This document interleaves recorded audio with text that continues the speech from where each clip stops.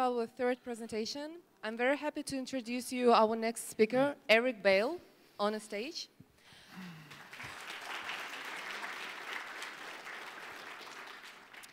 Eric has in his success record such very successful games like the F.E.A.R. franchise or The Lost Planet. Now he's working in the Arkane Studios in Austin, Texas as the lead environment artist. And he will tell us today how he and his team worked on the most recent released game, The Prey, and how they created an environmental what is it? The space station, Talos I. Executed in the game. So please welcome again and good luck. Thank you.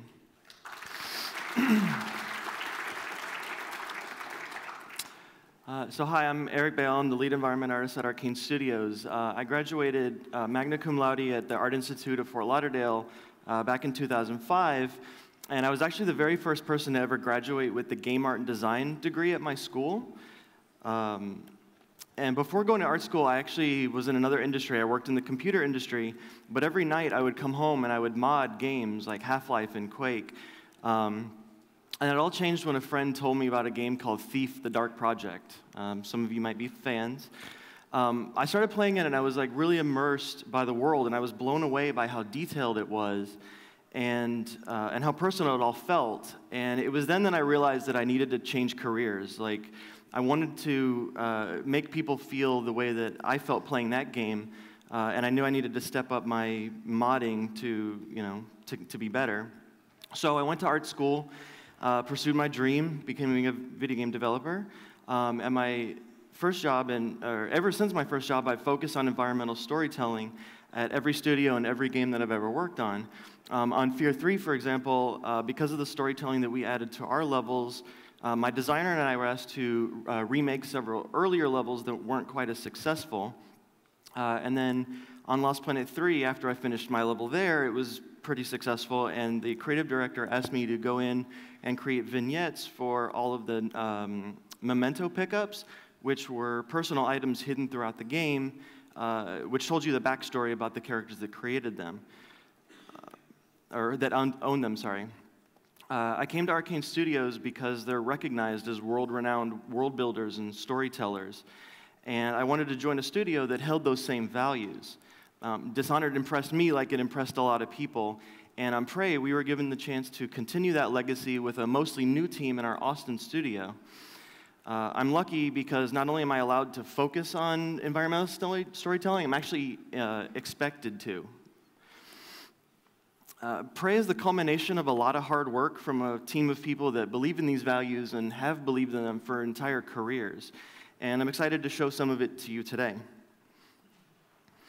Now, before I begin, I just want to say that I'm going to be showing examples from the entire game, but I'm not going to be spoiling any major plot points outside of what you can already play in the demo.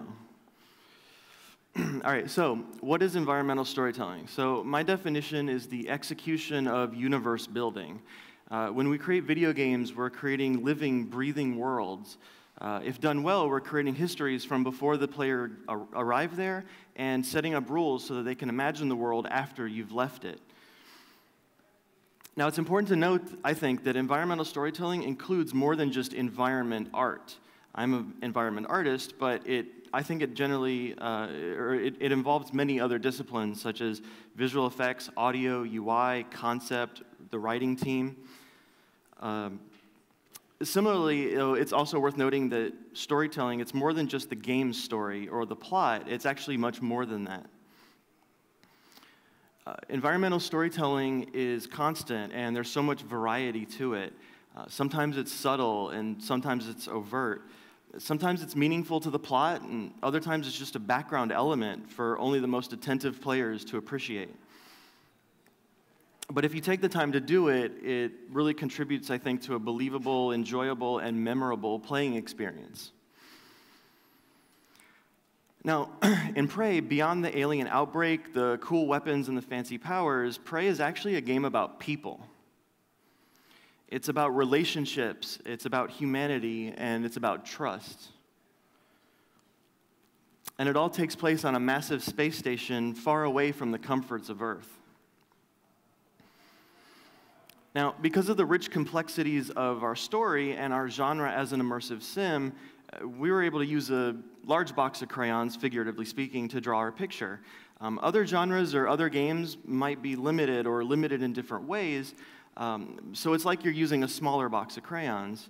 But even then, you still have everything you need to draw a pretty picture. I think to neglect these tools completely is to neglect the value of the player's long-term emotional investment in the game. Players who care about the place that they're fighting in or the character they're fighting as, I think, are more likely to have memorable experiences that last with them long after the match has ended. So there are many ways to tell a story through the world you're creating. What I'm about to show you is by no means all of them, but it does include what I feel are the most important and most effective. So let's start off with what you usually need to know or to do in order to create a level. You need to have identity, you need to give it a background, if you can support the objectives, explain gameplay, and show generally what happened here. So for example here we've got a server room. First is like identify what the room is and make it look like it. What's the function or purpose of the room? What's the job of the person that works here? This one was pretty simple. We add servers, some cables, some overhead ventilation. Looks like a server room. Next is background or history. Is this room new or old? How much wear and tear would it see on a regular basis? Is there any backstory you should support? This particular room is the entrance to the TranStar Museum in the main lobby. Prey takes place in an alternate timeline where Kennedy was not assassinated, and our President Kennedy was not assassinated, and we invested heavily in the space age. So here we painted up a portrait of him in his old age with gray hair. Next, you might want to support major plot points or player objectives. One of the first objectives in Prey is to collect your very first neuromod. And you come across this display stage near the skill recorder area where it would be shown to world-famous visitors. And you're told that the fake one on display has been swapped out by a real one by your mysterious guide. Next, you might want to explain any necessary gameplay. Maybe it's a tutorial, or maybe you picked up a new weapon and need to be shown how to use it. This is where you first discover the glue cannon. Next to the gun, you find this mimic encased in hardened glue, teaching you what the weapon does, basically. And this is really good because right around the corner, you're about to be ambushed by a whole bunch of mimics. Now, usually in most games, something goes wrong either before the player got there or after they arrived, and you can do some basic world building using sort of generic techniques like these, death, destruction, that can be used without explaining really much of anything beyond the obvious that something bad happened here. Blood splatters, bloody footprints, explosions, fire, just general mayhem, just to name a few. But just remember, these are just a starting point. All right, so now you've done all these things. You've got a level. It's functional, it's fine, but it's not particularly memorable, and it's not really going to win any awards, I don't think. But you've got a level, so that's like a really good starting point. So, all right, so what's the point of this slide? Well, everybody knows 90% of an iceberg is the extra part under the water, so naturally 90% of what makes your level special is the extra stuff you add to it after you've made it.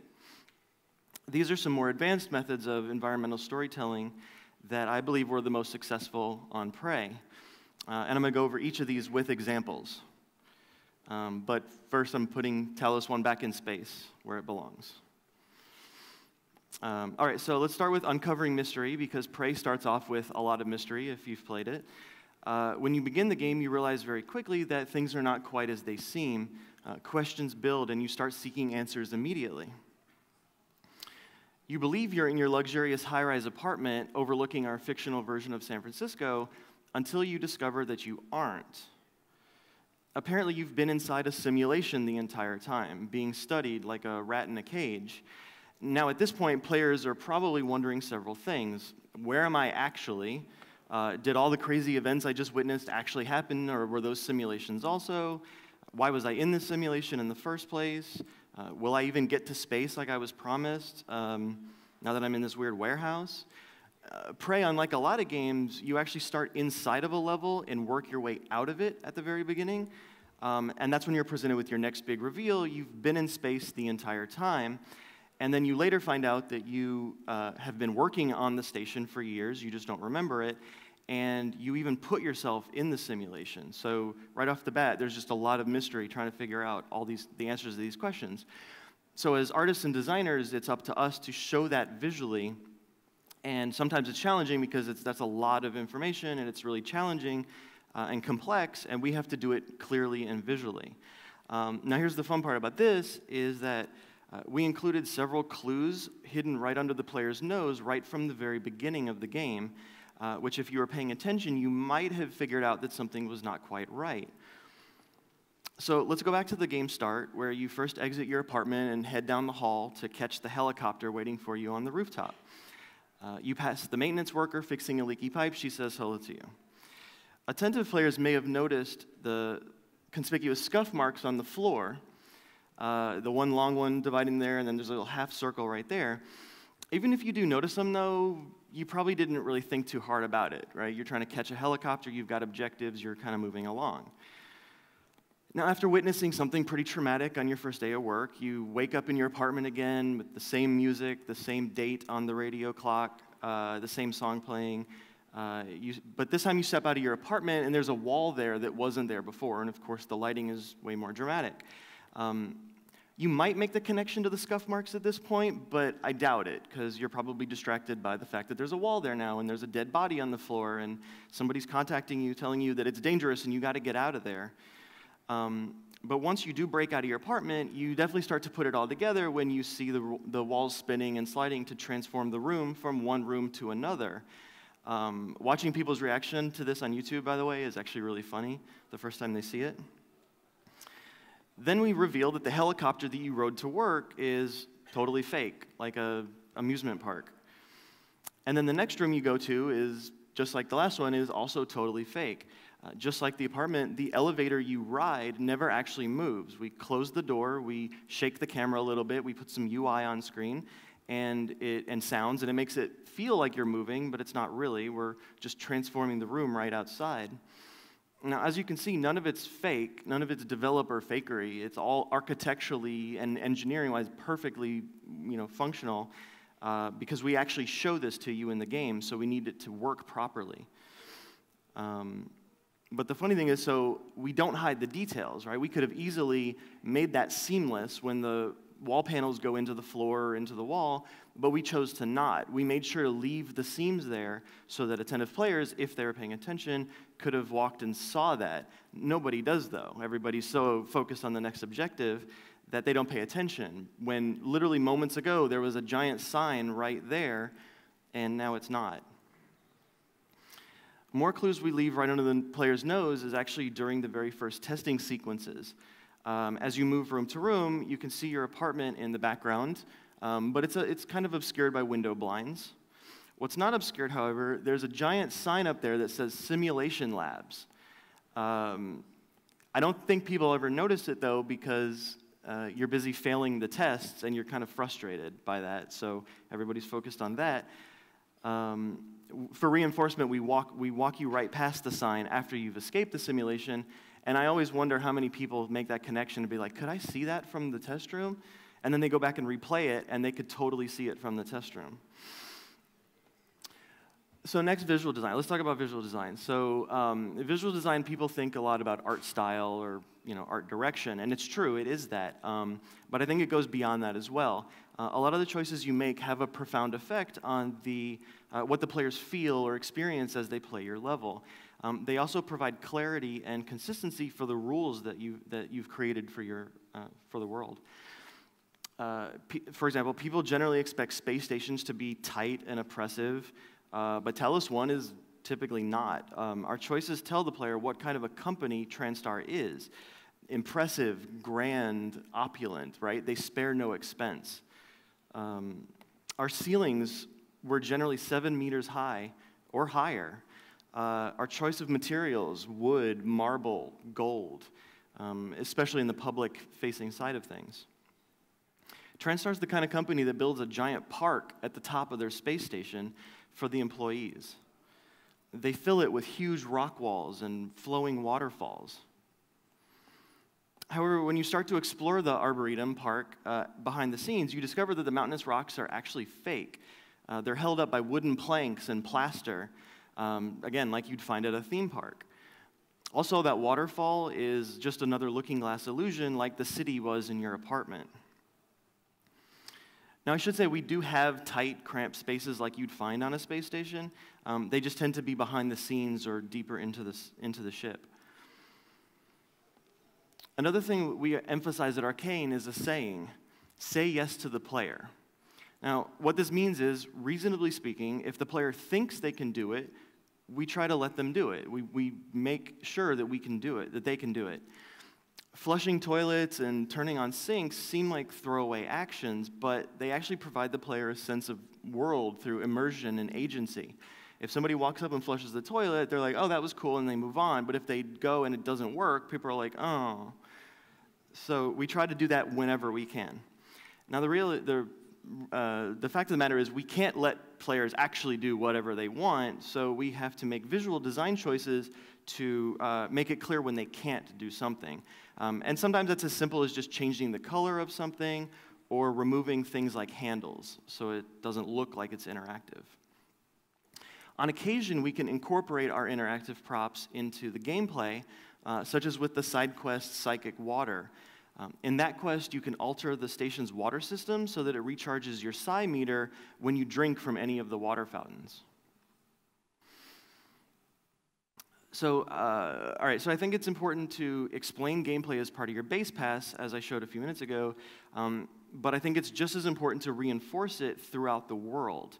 One, it helps ground these ideas as if the people living or working there were also using them.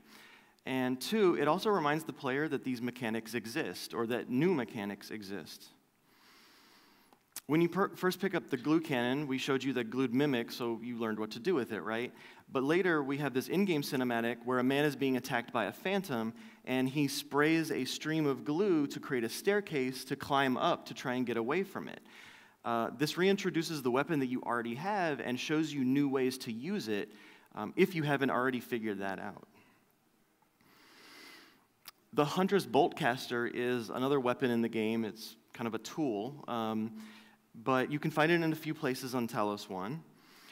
And in an email you find on a workstation, a scientist mentions that a group of them play using the dart guns. They go to the Arboretum and they play like an Assassin's-style dart gun game, which explains why they made the gun in the first place. You also later learn that the darts affect screens because of a special material they put on the tip, which is a useful mechanic for you to learn as a player. And in this scene here, up in the rafters, there's a fort where one of the scientists hangs out above everybody else and just kind of shoots them from above, bringing the Assassin's game that they play at the park to work. As you enter Hardware Labs, there's a demonstration theater just around the corner there, which is fictionally exists to show employees or VIP visitors TranStar's latest scientific advancements. Along the way, you'll find posters like this one, which lists some of the upcoming demonstrations, such as gravity lifts, the science behind how you get around Talos I quickly and safely, and Looking Glass, teleconferencing will never be the same. Now, both of these things are technology that you experience as a player and use as a player, and by doing things like these posters, just grounds it into the world to say, the people that work here also use them. We didn't just make it up for the player. Now, as we saw from that last image, some of these examples fit into multiple categories, like posters. Signage is a simple but valuable way to provide information to the player, whether it's to help with navigation or to strengthen ideas within the game. We spend a lot of time at Arkane iterating our levels to make sure that they're as sensible and as clear as they can be to the player, so we hope to minimize players getting lost. However, Talos I is a massive, complex, interconnected station, so we want to make sure we provide players the tools to find what they're looking for in the event that they need it.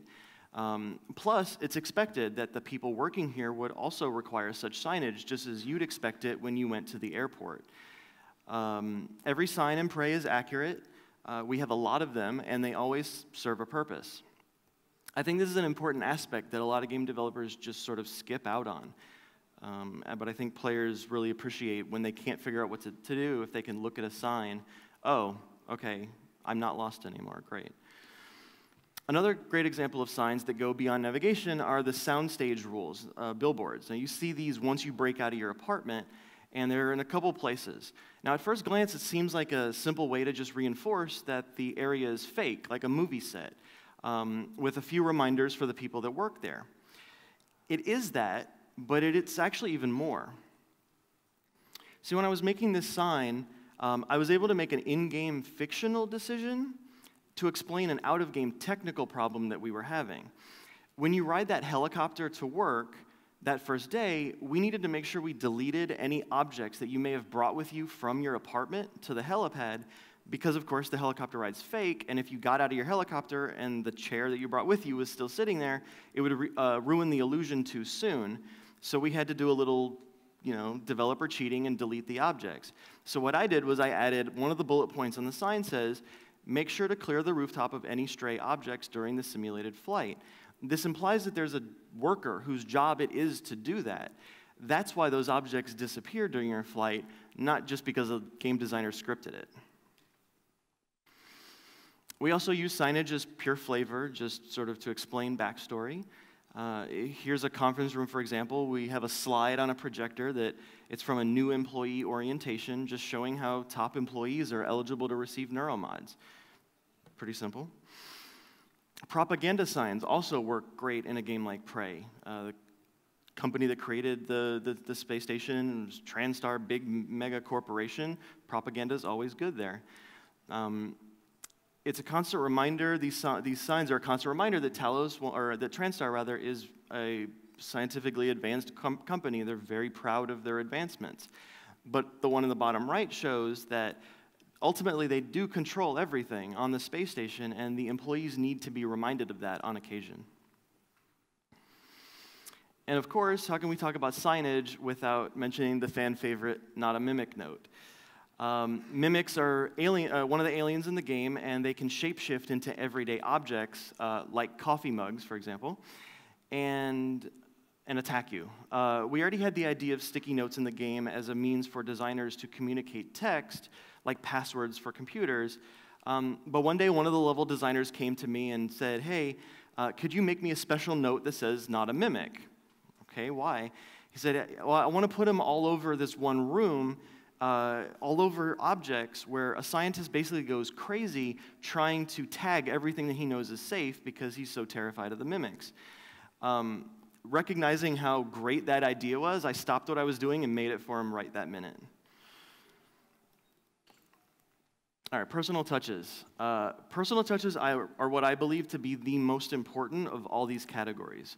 They're what make the game feel real, like real people actually lived there.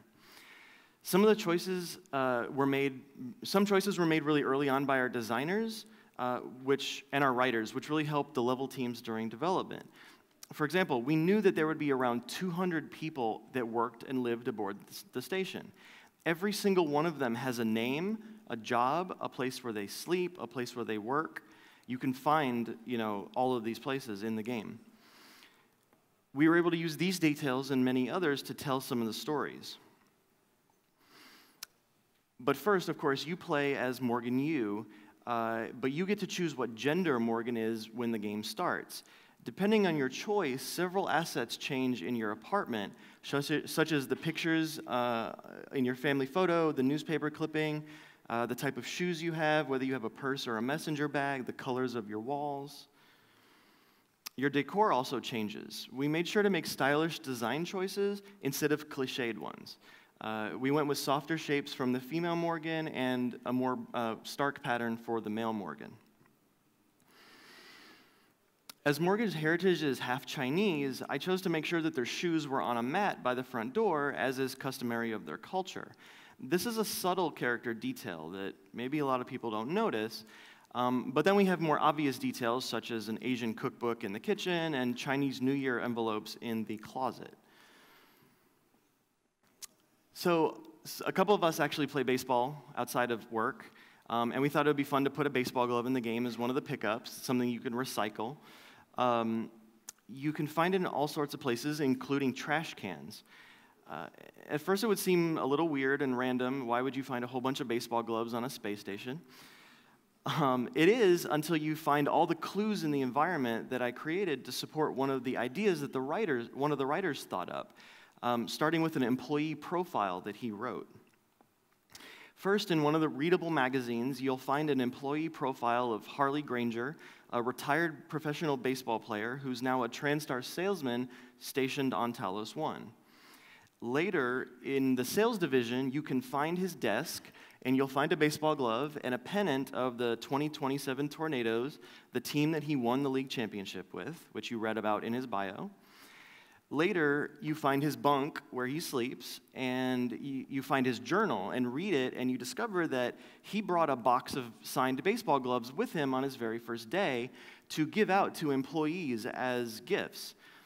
Unfortunately, they're all a bunch of scientists, and they didn't really follow sports, so they didn't really even know who he was. Kind of depressing. But that's also why you find him in trash cans. They were, thank you so much, and they just throw it away. Like I said, the whole thing's kind of sad, but don't worry. Way off the beaten path in the Arboretum Park, way deep in the forest, you can find an area with a home plate, a pitcher's mound, a couple of baseball gloves, and pizza and beer. So I think it's safe to say that Harley at least found one person on the space station that liked baseball, and he got to play catch with them. Now, what's interesting about these vignettes is that none of them have any quests associated with them. They don't contribute to the story, the plot of the game at all. They only exist to tell a layered backstory of a background character in order to make life on the station more real and more believable, to make the station feel like a real place. Another character in the game is Dr. Calvino. He's the scientist who created the looking glass technology, which is the tech used to simulate a 3D image through a window. When you find his room in crew quarters, he's got the original prototype there, and you find that he was actually recreating a miniature diorama of the Italian seaside village that he grew up in. Again, it just gives you a little bit of backstory of who he is, where he came from. He misses home, and so he's recreating this world. Also, on a nearby screen in his room, we reinforce that the tech runs in a 3D editor, just like us as game designers. This is Abigail Foy's room. She was in a romantic relationship with the head of the IT department, Danielle Sho, and here we show where they last hung out together playing video games and sharing dinner. Pretty subtle, it's just a nice sort of romantic personal moment. Back in Hardware Labs, behind a metal divider, you can find a snowman that's made out of glue balls, and next to it is a computer with an email sent from the night shift to the day shift, telling them how the baseball glove hands they added was a excellent finishing touch. The sticky note behind the glue man over here, when you click on that, reveals that his name is, of course, Gluey McGlueface. And the whole scene is just like the Hunter's Boltcaster one. It just kind of shows you that like even super serious scientists working on a space station need to goof off at work a little bit. Throughout the game, you'll find several emails and other clues about a group of employees that play a Dungeons & Dragons style role-playing game in the crew quarters. Later, when you finally get there, you find the table where they play. Here you see the Dungeon Master screen, some multi-sided dice, the game's rulebook, and of course, pizza. In the IT department, they don't have room for an official desk for a security officer named Akande Benin, so they put together a makeshift one in a stairwell. He's not happy about it, so he passive-aggressively duct tapes his name to the wall. These are just a small fraction of the personal touches that you can find all over Talos I. Easter eggs. So Easter eggs are less about supporting the in-game story and more about supporting the community with homage or inside jokes. These types of things are worth doing for the fans, and they're really fun to do as developers. Here are some. Of course, the 451 code, which, if you don't know, has a long history in similar games such as Deus Ex, System Shock, BioShock, and Dishonored, just to name a few. Speaking of Dishonored, the piano from Dishonored made a cameo in our skill recorder room. In the crew quarters, we have a movie theater, and one of the movies playing features Arkane's founder and president, Raf Colantonio, as the star, painted up in Dishonored concept art style. His name and all the names in the credits are anagrams of of several of the artists and designers on the team. The RPG game that I mentioned earlier is called Fatal Fortress, which is English for the Latin Arx Fatalis, which some of you might recognize as Arkane's very first game. We didn't stop there. We used the same font. The game rules that you can read describe the combat system from Arx. The game maps are the same, and the character sheets share a lot of the same details. Speaking of Arx Fatalis, the karaoke bar in the crew quarters is named the Yellow Tulip, after the bar of the same name in Arx Fatalis. The bartender named Tizzy can also be found in this bar, but this time she's a destroyed operator robot. The character named Danielle Sho is a tip of the cap to Shodan from System Shock. In earlier drafts of the story, she played a much different role. And finally, the Looking Glass technology. It's not a direct reference to the Looking Glass Studios like a lot of you might think, but rather the original thing that they were paying homage to, the Alice in Wonderland Through the Looking Glass stories by Lewis Carroll. With that said, though, I think it's pretty obvious that we at Arkane have reverence for Looking Glass Studios, so we definitely don't fault anybody for thinking that. These were all examples of what worked for us on Prey, and I hope you enjoyed them.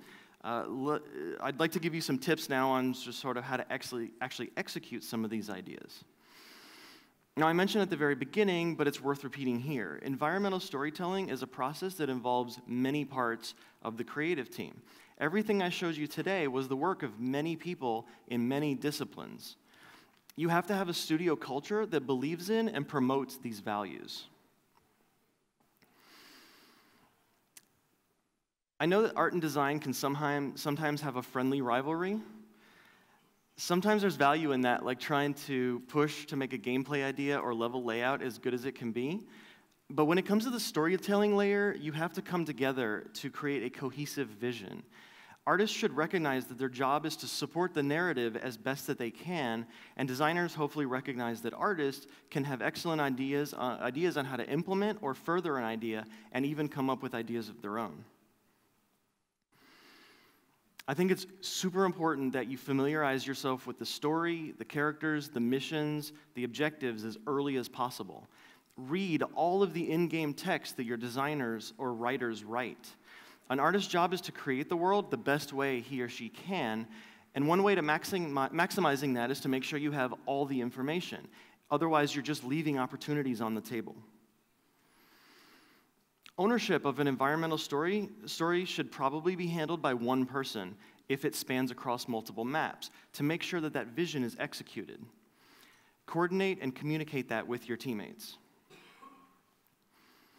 Production needs to also understand that this phase of development is vitally important for the game and schedule time dedicated for it.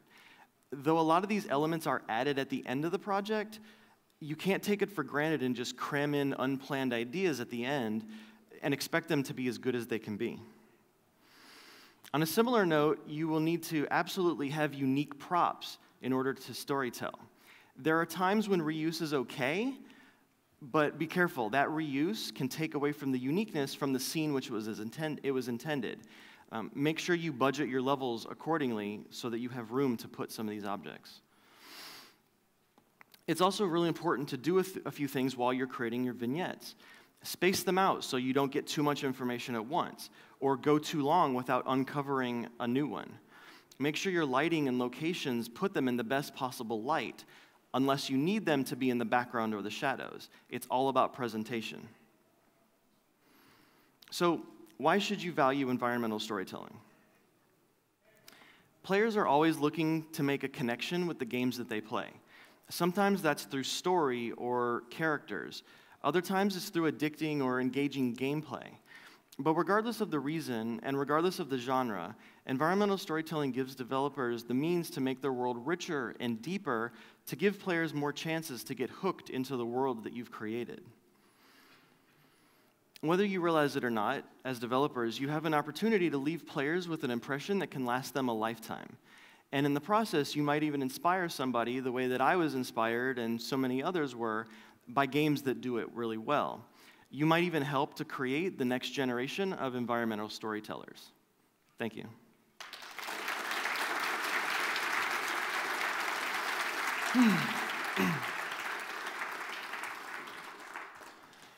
So if you haven't played Prey yet, now you can. Yeah. And if you have any questions, please raise your hand and we will reach you with the mics. Hello, thank you for the great presentation and for the great game. Thank you. I would like to ask, so you've mentioned the Danielle shown her D&D sessions, and there was this one part where she gave a quest to all of the D&D players. I would like to ask whose brilliant idea it was, and how do you actually, well, communicate it and work together with, I don't know, game designers, quest designers to do this sort of experience? Sure. So that quest came from our lead designer, Rich Wilson. A lot of people at Arkane play, like at lunchtime, we play RPG games and stuff. So I think somebody had, I don't know if, I think it was Rich's idea originally. He wanted to do it. And then it just evolved into this like really complex series of missions and objectives that you find. And like I said, I showed you some of them. But the collaboration was very much, Rich came to the art team, is like, we want to do this. And so we just collaborated on where do we, what do we want to show, which levels do we want to show it in, and yeah, that one you pick up the treasure maps, right, and you have to like figure out where in the actual game you are. Yeah, that was pretty much all Rich and the design team. Hi. Thank you. Hello. Hi. Over here. Oh. Over here. Oh. Hi. Hey. Yes. Hi. Can you share a little bit about how you came about the architectural designs? Like during the concept stage, what kind of architecture did your team look at? And during the concept stage, what do you throw away? What do you keep? And so what made you decide to keep and design this style that you have in the game? Yeah, that's a great question. It really sort of all started. We have our visual design director, Manu Pettit. He sort of, is sort of like acts as the art director. He worked on Dishonored, and so he came from that kind of school. One of the first things we did was we had to figure out, well, what era does the game take place in? And while the game technically takes place in the future, 2030, we knew that we wanted to have a kind of retro style to it. And the era is essentially, right, the space age revolution. And so, we kind of went back and did a lot of research to like the 1950s, 1960s, sort of mid-century, and just started looking for really interesting designers, architects, technology makers. Companies like IBM were just getting started with their machines. And if you've ever seen the original IBM 360, it's this just large cabinet of a computer, but it's really stylishly designed. It's got bright, bold colors and stuff like that. And we kind of just went from there. And then what we did was, well, we're in the future, so we had to layer on technology. So it was this kind of really nice mix between the old retro and a future technology. So the main style in our game, we call it Neo-Deco. It's like sort of our version of Art Deco. We kind of took some Art Deco stylings and modernized it, so it had some of the like simpler, minimal designs. And yeah, we went from there. And yeah, we worked with concept and our architects who are sort of 3D concept artists and world builders to get what you see. Oh yeah, hi. Thank you for your great speech. Imagine we are creating a level, and we are then adding some props, as you said, the personal touches and other important stuff, and like everything of that is essential, but at some point you find out that it's overwhelming. There's a lot of stuff for the player to explore, and what can we do with that? Yeah, that's a great question too. So, part of what I was saying is you have to be able to space things out so you don't get too much information at once. I think a lot of it is getting an understanding of what is the story that you're trying to tell. and only tell that story. Don't try to layer on a bunch of extra stuff that the story doesn't really need. That's one way to do it. The other is just play test, right? Make sure that players play it and ask them questions. Did you see this? What did you think about this? What did you think it meant? You know, and they'll tell you. And if it's not what you think, then you need to go back and figure out how to make it better. And collaborate, like I said, designers, artists, you know, work together, you know, because somebody will have an idea and be like, oh, I didn't even think about it from that angle, and then you kind of approach it from there.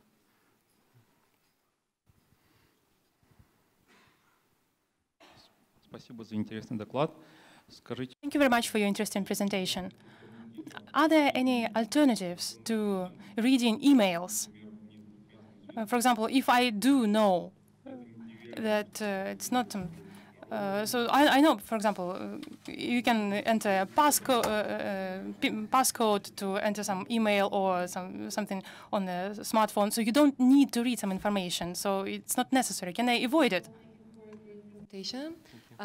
Can you name an alternative of reading emails in the game? Because we all know that there are some limits Sure. where a smartphone blocks you because you need to put in the password, and the computer can block you because you also need to know a password. Anything else? So alternatives too, or yeah, I don't know. I mean, a lot of people. I'm an artist, and so for me, I prefer visual aids, right? I want to be able to show you something without you having to read it, because it translates to any language, any country, whatever. But in a game like Prey, where there's so much detail and so much information, I think you have to use text. And so we have things like email, newspapers, magazines, you know, and stuff that you can read. And I think there's value. And then what's interesting about it is that the designers can latch onto that, and and so they can, because if you have in your game just a million things to read, people are probably going to tune out and not read them all. But if you start locking them behind passwords and stuff, people are now like, oh, that I want in there. You're hiding something from me. I need to figure out how to get in there. And now all of a sudden you're doing that. The other thing that was really successful on Prey with all of our emails, and we do have a lot of them, admittedly, but why I think they work is because we tried to really create this real place. So you would find one computer where they sent the email, and then like 5 hours later, you would find somebody else's computer who received the email. And so it just kind of makes that connection, and so you see it, and you're like, oh yeah, I remember when so-and-so sent that email, and it just makes the whole space feel more believable and more real. I hope that answered the question. Hello, and thank you for your great presentation. I have a question. What do you think? What's the best way for environmental storyteller to tell their story if the game is open worldly like Prey, or is it mission structured like Dishonored and Dark Messiah and etc.? Right. Thank you. Yeah, and Prey is very open, but it's sort of like Metroid or something like that, where there's a lot of locked doors. So even though at the end of the game you've unlocked everything, you can go anywhere, along the way we sort of like space out and prevent you from getting into certain areas, unless you get clever and you can find out ways around it. And so, yeah, I don't know, I guess it just goes back to, like, if you have too much information, it's very overwhelming, right? And I think it's all about pacing and spacing stuff out. And even in Prey that is pretty open-ended, there are moments where there's what we call hard locks or hard gates, which is like, no, you cannot pass this point until you've done at least some of the things we kind of want you to see. But we try to limit those because we like the freedom. If you have something that's more structured, like a Dishonored, I've worked on those kinds of games too. I think those are generally easier because you know where the player is going to be. They start at point A, they go to point B, they go to point C, and you know how often you need to show something, and if it's too much, if it's too little, you need, those kinds of things. Oh, hi. Thank you for your presentation. Very interesting. So you mentioned that not like all players see this stuff right away. So because it's just hidden somewhere, and a lot of them just go through the game.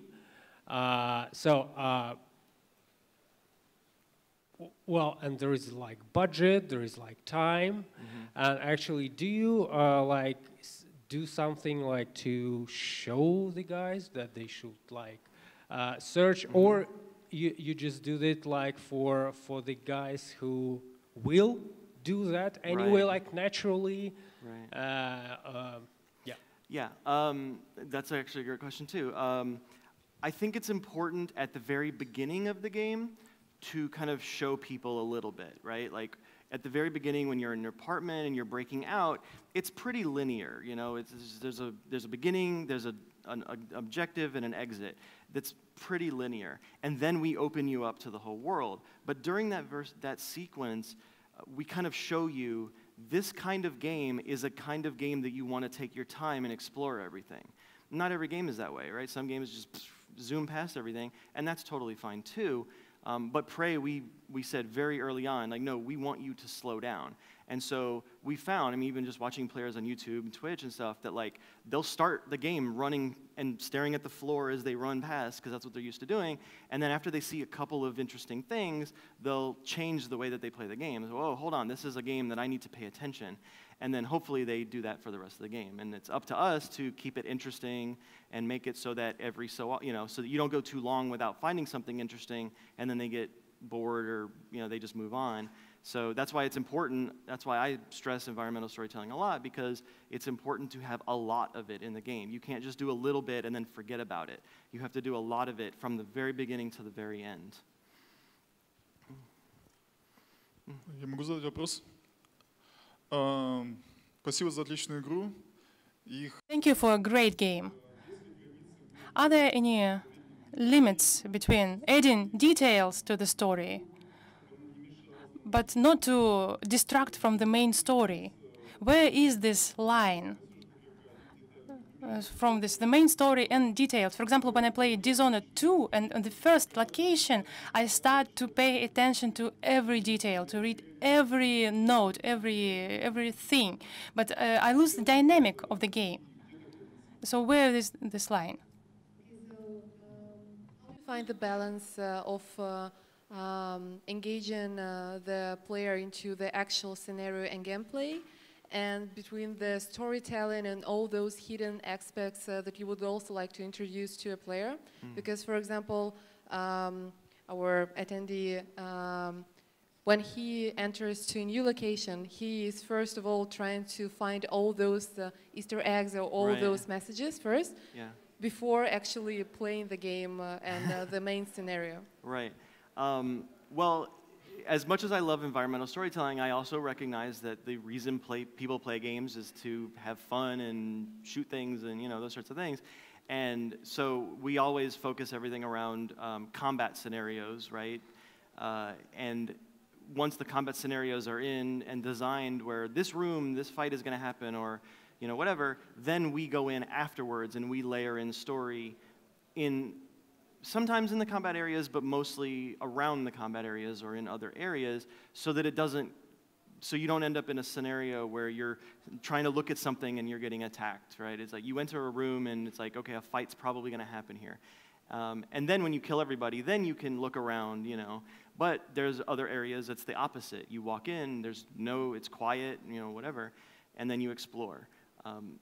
That's challenging and kind of changes things up when we have a character like the Mimic, or an alien like the Mimic, which can be anywhere in the game and be disguised as any object in the game.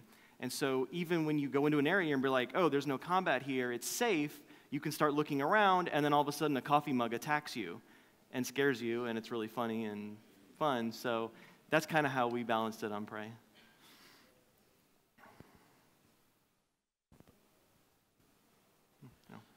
Здравствуйте, у меня вопрос такой. Hello, so my question is this. Are there any elements to storytelling through environment that you rejected? I mean, people just don't notice them, it's hard to notice them, it's just a waste of time. Hello. Can you name some of those elements in the storytelling that you decided not to execute in the prey because they are hard to track or hard to find? Oh, examples that we didn't do? Oh.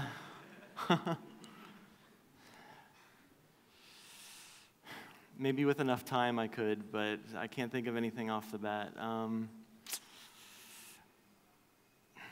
Maybe like we had some weapons or alien powers early in the game during prototyping, and we had ideas to support those, and then they got cut for budget reasons, or not budget, but timing reasons, or they just didn't turn out to be fun, and so we cut those, which means all the ideas go with that, but I don't really have any examples, but I'll think about it and talk later.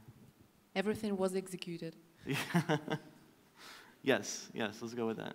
Any other questions?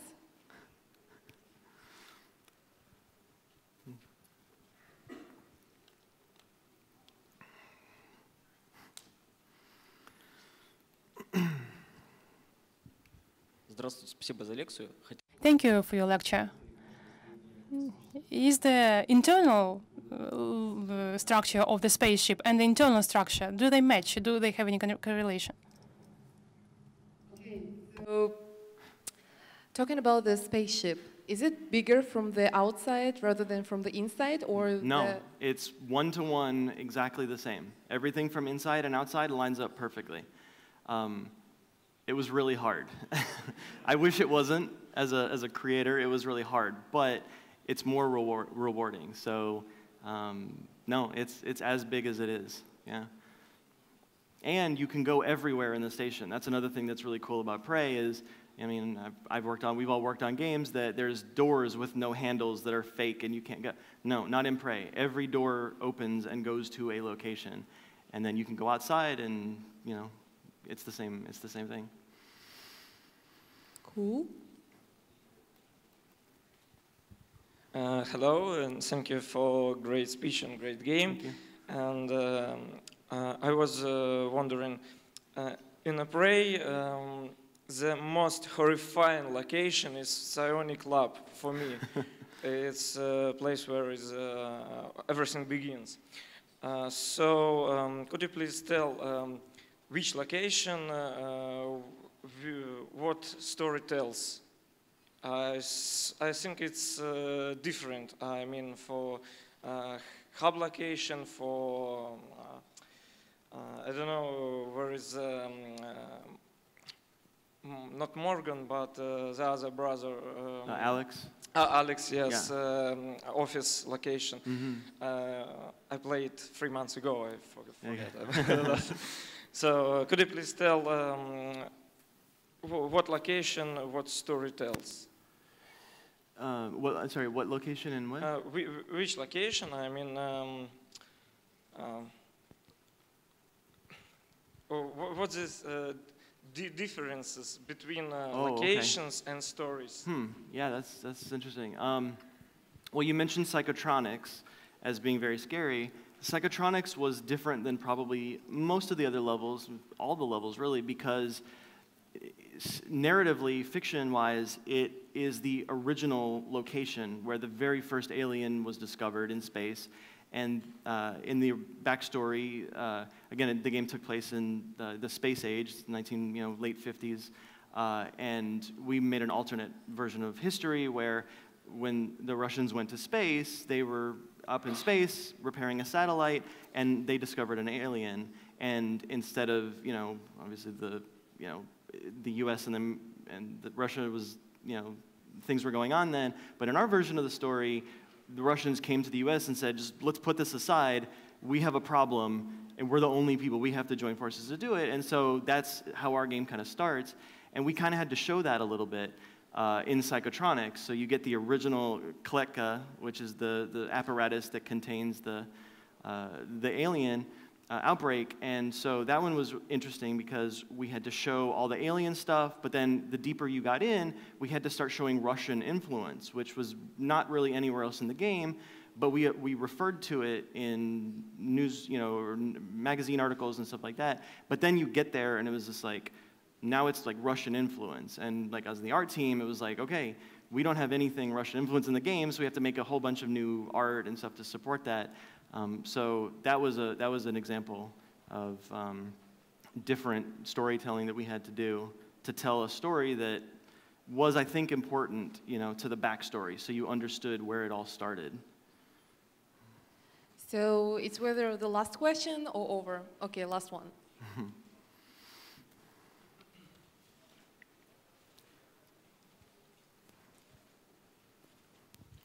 Thank you for your speech. The question is, did you need to explain to some big boss that you need resources and budget for all these little things to place in the game, to all this stuff, that it is important, and what was your arguments? Thank you. Well, so like I said in my talk, one of the reasons that I personally went to Arkane, and I know a lot of people go to Arkane, is because we don't have to make that argument. That's what we do at Arkane. That's what they've always done at Arkane. And people like me who have always done it at other studios, you know, and fought for it at other studios, we came here and it's like, it's awesome. You don't have to fight for it. People expect you to do it. So I can't really talk about it from that perspective. I mean, I guess I could say at previous studios, it's not that they didn't value it, it's just that like, we're trying to make this particular kind of game, and this takes extra resources, and is it really important? And I would always argue, as I hopefully did in my presentation, that if you want people to care about your game, it's an important way to do it, is to make it more real, more believable, more personal. And if you can show that you can do that well and efficiently, and quickly, people tend to listen, at least in my experience. So. Eric, today you told us a great story, and we thank you for that. Thank you.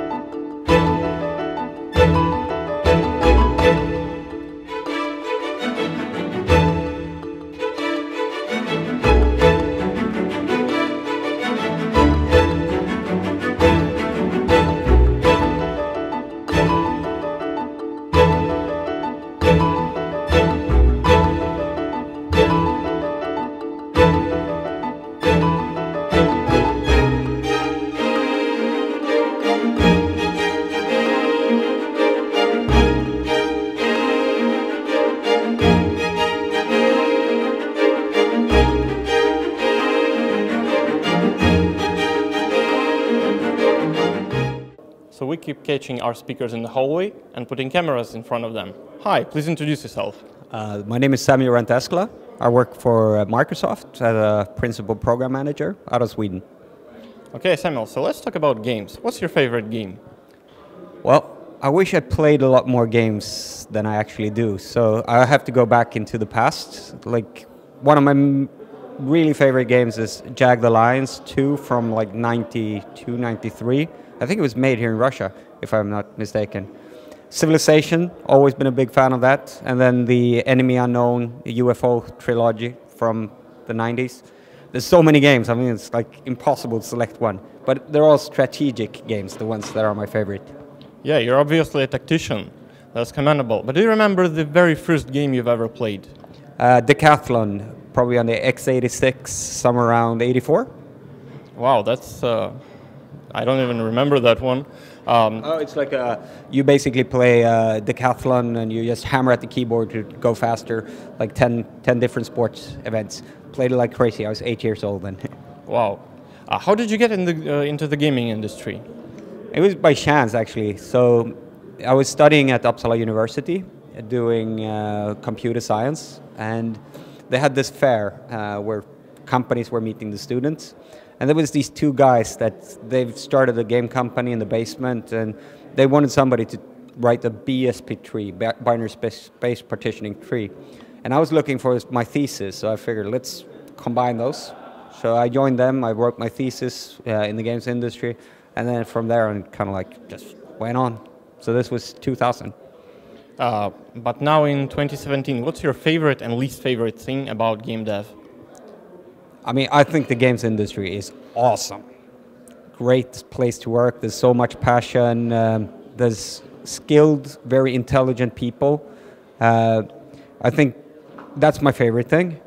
The least favorite thing is that, which I covered in my speech a little bit, I think that we're looking a little bit too much at how do we turn time into money, rather than seeing like how do we educate our kids. I really want to, that's my passion myself, is like, take this experience, make our kids better tomorrow than they are today.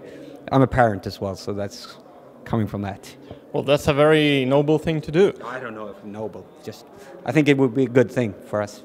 Definitely is. About your speech, did you have any interesting questions that maybe stood out? Yeah, there was some interesting questions, like if we look at mixed reality, what's going to happen with that? What's the dangers with that? I couldn't really answer them because it's, let's see what happens. But if you were a part of your own audience, what question would you like to ask yourself? That was a tricky one. Are you sure that you're right? Are you? No.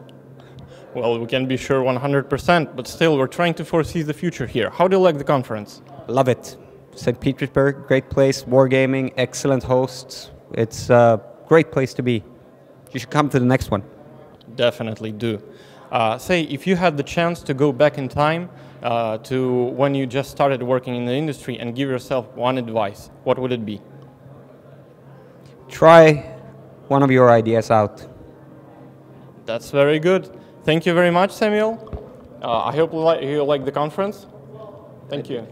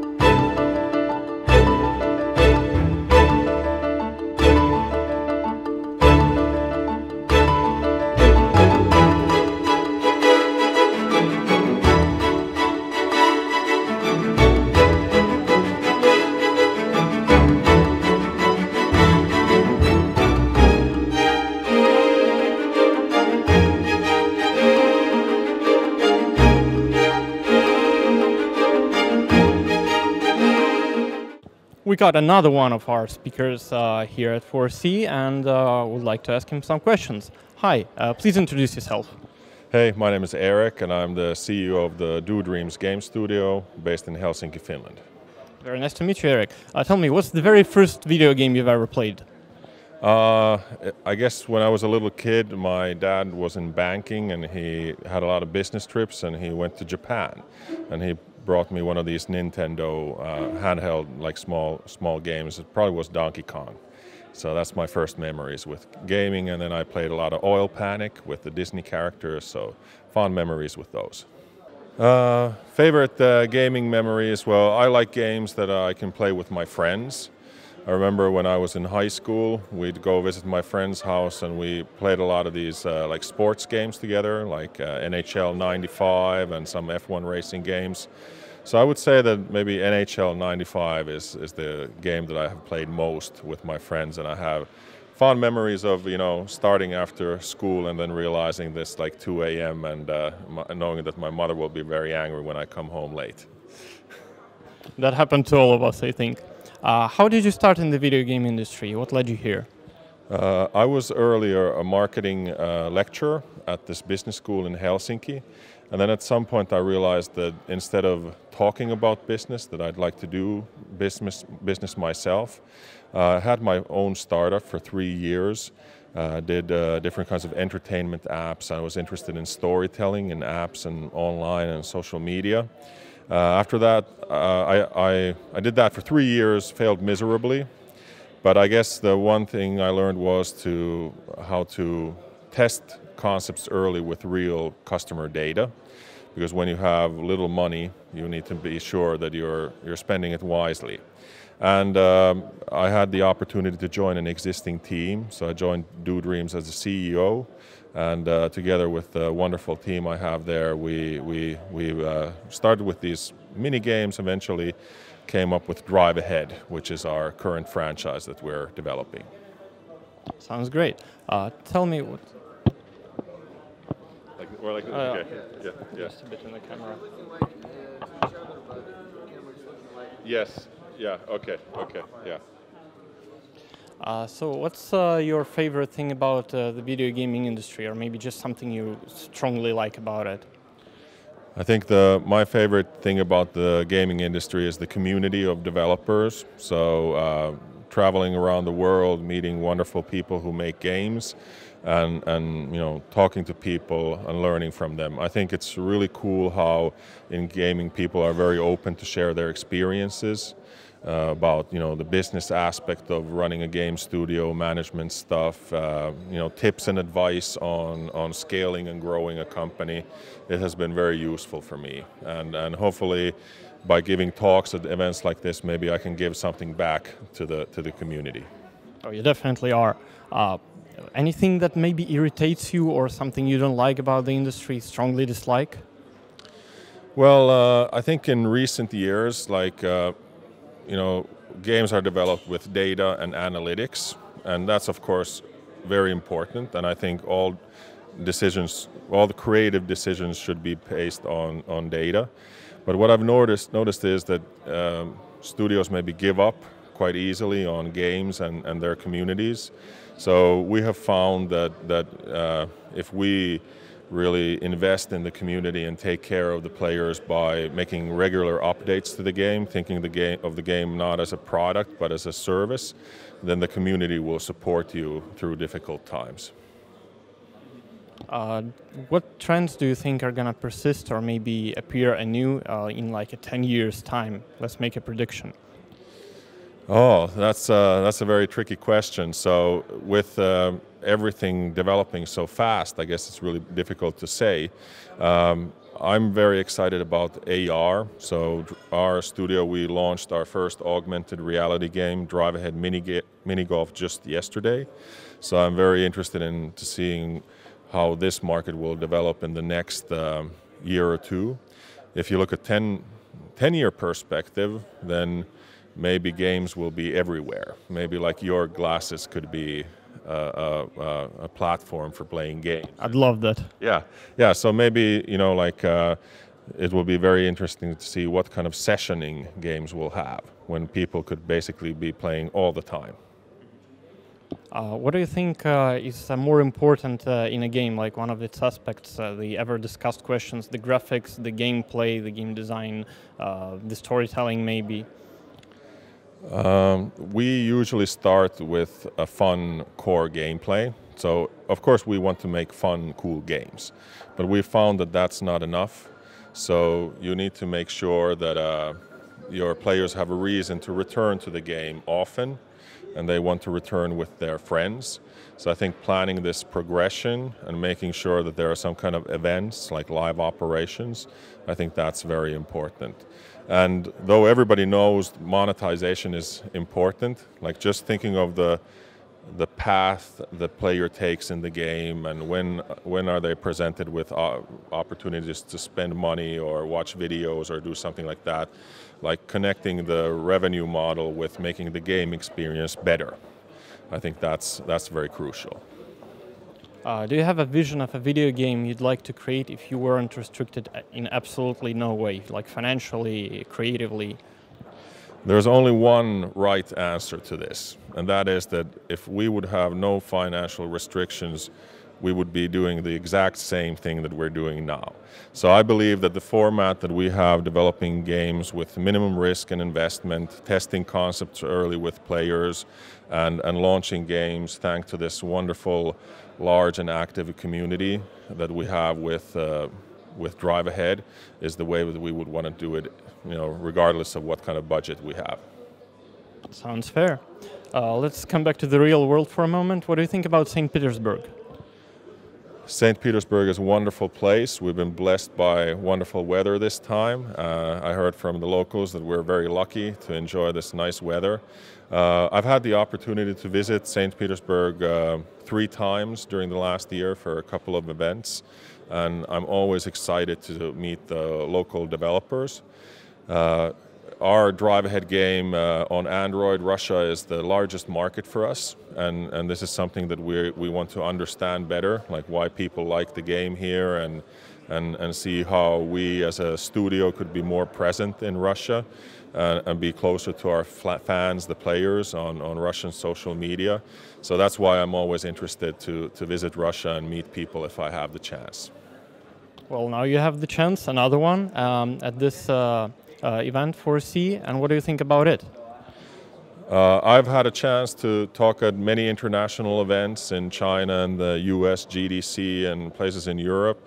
I think F.E.A.R is the best organized event I've ever been to. You guys are taking really good care of the guests, and the lineup is awesome. So I'm giving a talk myself, but the rest of the time I have a full schedule of listening to presentations. So usually when I go to these international conferences, I'm quite tied up with meeting partners, but here I'm really going to enjoy going to the talks myself and hearing what the experiences people share. And if you were interviewing yourself right now, what question would you like to ask yourself? What question would I like to ask myself? I'd probably ask that, why do I have this wonderful beard? Why do you? Well, I'll tell you guys a secret. So I'm actually the great-grandson of Santa Claus. And that's why I have this beard, and Santa Claus said to me that you have to learn how to bring people of the world joy. So that's why for the next about 200 years I'm going to be the CEO of the Do Dreams game studio. And one day, in about 200 years, when my beard is all white, then I will become the next Santa Claus. Really looking forward to it, and from the presents from you. What are you looking forward to? What's maybe the speech that you'd like to hear most? Anything specific? I love all these demos and case studies that people do. I really like the talks where people go through some project and go through their experiences. So I have several of those in my schedule. Right, sounds exciting. And now children all over the world are excited for a new Santa. And I hope you have a good time here. Thank you. Thank you.